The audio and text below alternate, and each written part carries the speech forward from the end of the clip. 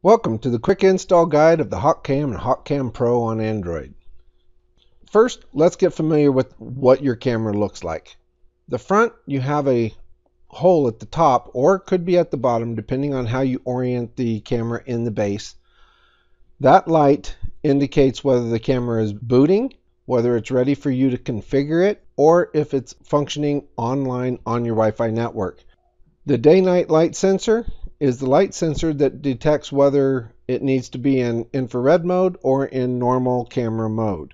The lens on the front is a wide angle lens, does not have pan, tilt, or zoom because it is a wide angle lens and doesn't need that. Infrared lights. Behind that smoke glass cover there is 13 infrared lights. They will come on when the indicator tells it that it needs to be on infrared, and they will provide enough light in order for the night vision to be seen. The built-in mic is on the back, right on the side. The silicone base can either be put on top of a table, mounted to a wall, or hung upside down from the ceiling. And then the base will attach to the base of the camera. Now we have this back view also. At the top, depending on how you orient your camera in the base, will be the micro USB port that drives the power for the camera. There is a sticker on the back, and the sticker has a lot of information. One of the things it has is a QR code.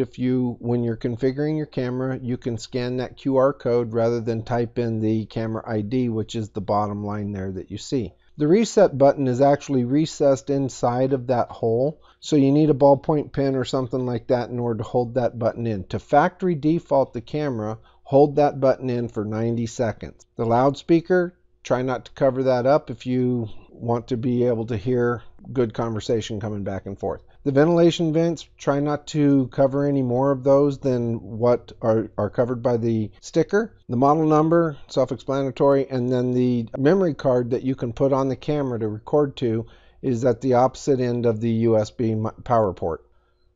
Okay, let's get started. On your Android, click on Playstore.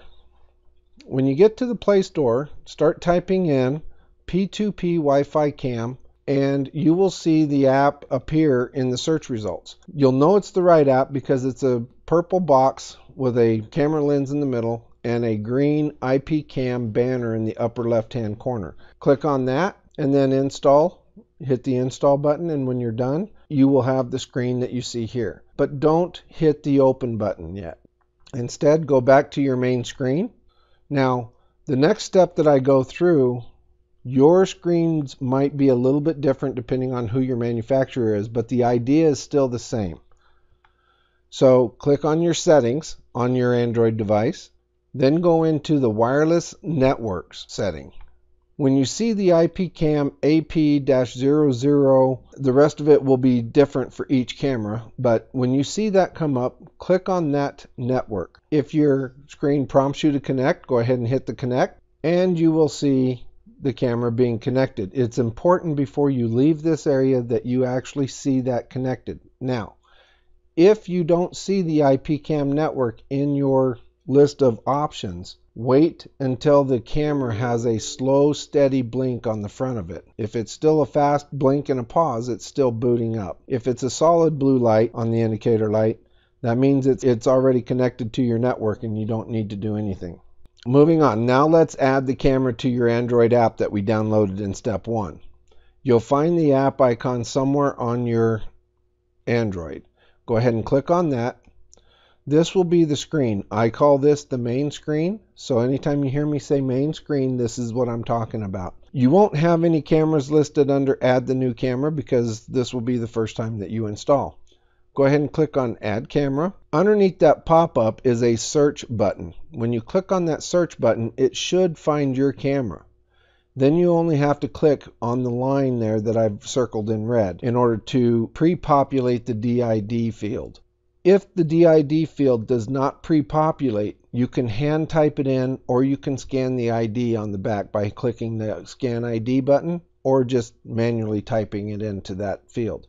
I also highly suggest that you change the name at the very top so that you can identify the camera a little bit more easily. The default password for the camera is admin, just like it is on the user, all lowercase. So when you're done inputting those 4 fields, the name, the DID, the user, and the password, go ahead and click the Done button. You should now be brought back to the main screen, and the main screen should have your camera listed with the online underneath the camera name. And congratulations, you have completed the initial setup, but you are not done yet. You now need to connect your camera to your Wi-Fi network, which we will do now. So back at the main screen where it says online, click the little gear to the right of the camera name. This will open up the camera's admin menu. Click on Wi-Fi settings. If the camera doesn't automatically find your networks, go ahead and hit search Wi-Fi.